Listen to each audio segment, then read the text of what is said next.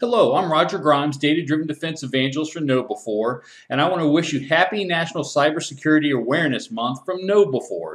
We're sharing our top tips to help your users stay safe from anywhere, and probably the most common questions I get asked are around passwords and password policy. So here's my favorite and best tips. First of all, and number one, no matter what your password is, long, short, complex, whatever, make sure you never reuse the same password across multiple websites or services. That creates too much risk. If one of the sites gets hacked, then the hacker can try to use that login name and password in your other sites.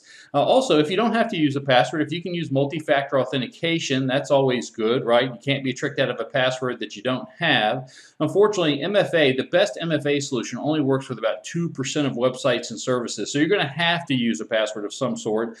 Certainly, most people recommend a long and complex password, although if you have to create them and keep them in your head, that's not a good thing. And so we recommend a password manager instead. A password manager can make really long and really complex passwords, and you don't need to remember them to use them. All you have to do is hit a keystroke or click on a mouse cursor or something like that, and the password manager will do it all for you.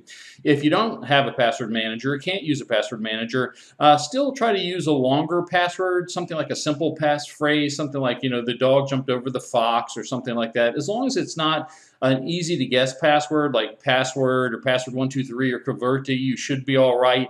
But above all, no matter what your password is, make sure that you don't reuse it across multiple websites and services, that you have a different password for every website and service, and change it at least once a year, even your personal password. So if something gets hacked or your password ends up in a password dump, they won't be able to use it against you a year later. And businesses should change their passwords at least once a year, and really more frequent if they can. Well, that's it.